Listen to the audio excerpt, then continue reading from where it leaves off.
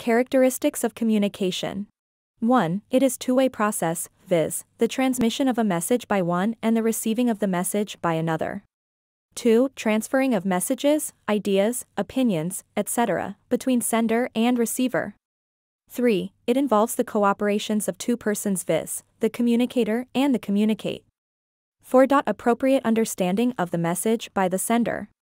5. And a result of communication is understanding.